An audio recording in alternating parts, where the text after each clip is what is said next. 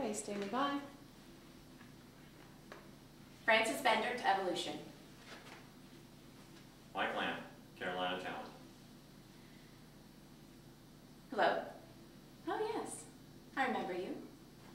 Oh, you're the lady who talks to animals. You did.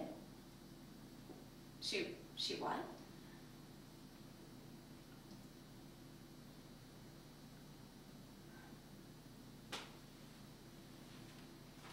Oh, God.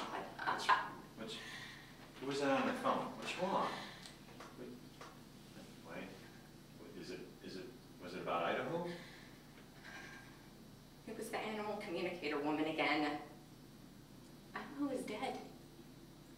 I just know it. Dead? Calm down.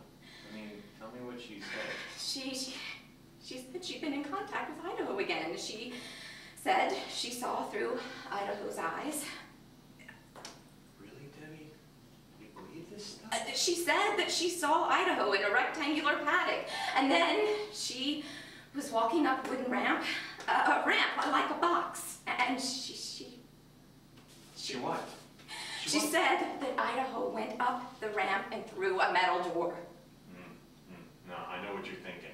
It sounds like a slaughterhouse. No, don't jump to conclusions.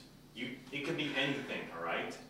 That doesn't matter. It doesn't mean it was a slaughterhouse. Besides, you and I, we don't believe this stuff anyway. But what she told me next, well, the lady thinks that Idaho is dead now. She said that she knows what she is talking about. She believes it. What? What else did she say, honey? She said that Idaho had a message for us. She said that Idaho wanted us to know. What? She wanted us to know that Idaho was okay and not in any pain. Idaho doesn't want us to worry about her. She's wrong.